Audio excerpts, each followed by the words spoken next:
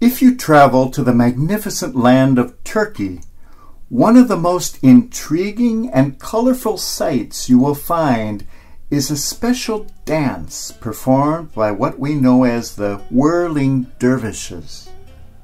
These amazing people keep spinning and spinning and spinning around like tops. I would be unbearably dizzy after about 2 seconds of that, but they keep on going seemingly forever. It is quite a sight to behold. But this is not mere entertainment. This is a mystical ceremony of the Sufis, a ritual known as the Sema. This dance ceremony goes back to the 13th century, to the time of the prophet and poet Rumi. Accompanied by ethereal music and divine poetry, everything in the ceremony has mystical, symbolic significance. In spinning, they ritualize the dynamic motion of the entire revolving universe. The Sufis performing this ritual unite themselves intensely to the God of heaven and earth. They lift their hearts up to the God above and recognize that same God on earth. They celebrate the divine presence in every part of the universe and bow reverently to that presence in one another.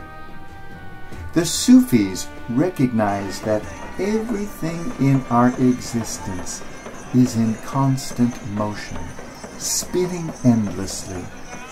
Every cell within us is revolving. Every electron, every moon, planet, and galaxy. All of the universe is in dynamic motion, revolving to the eternal rhythm of the divine dance.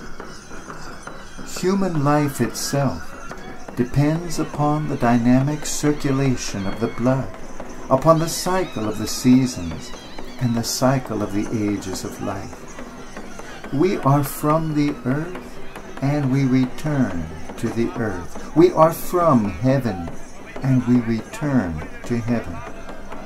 In one of the most profound rituals I have ever experienced, these mystics consciously unite themselves to the dynamic rhythm of the revolving universe of God, moving in harmony with the divine life, the divine order, the divine word, the divine love, moving with the wonderful motion of God. Isn't this exactly what we do in offering the sacrifice of the Mass? We recognize God in heaven, and we recognize God here on earth, and we consciously unite ourselves, our hearts, and our voices to those of the angels around the throne of God. In the Mass, we call down heaven to earth, and we recognize the heavenly in everything and everyone around us. When the Sufis perform this sacred ritual and spin and revolve in conscious harmony with the divine order, they do so with hands extended, the right hand extended palm upward to receive the life of God, the Word of God, the love of God, the reign of God, and the left hand extended palm downward to bestow that divine love, that divine life, that divine reign on the universe around us.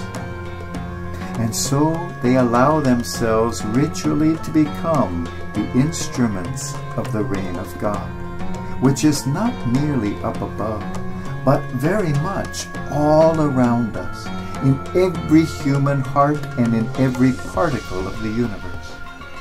Everything is the throne of God. Let us too open our eyes, open our hearts, open our hands, open our lives to that divine motion, that divine reign, that divine life, that divine love. Let us be, too, instruments of making that rain visible to those around us. From time to time throughout history, God has sent to us prophets to tell us of the divine rain all around us, prophets to call us back to a harmonious spinning with the divine order. Such a prophet was John the Baptist, who came to call us to repent, to harmonize the motion of our lives with the eternal motion of God and God's universe. Repent, harmonize, spin together with God. Recognize God all around you. Recognize God inside of you. Such a one was Moses, who opened his eyes and was able to see the divine all around him. Everything as part of the eternal and universal throne of God. Was able to hear the word of God from a burning bush. Took off his shoes in recognition of the divine even under his feet. We are reminded of the immortal words of the great poet Elizabeth Barrett Browning, who wrote, "Earth's crammed with heaven, and every common bush afire with God. But only he who sees takes off his shoes."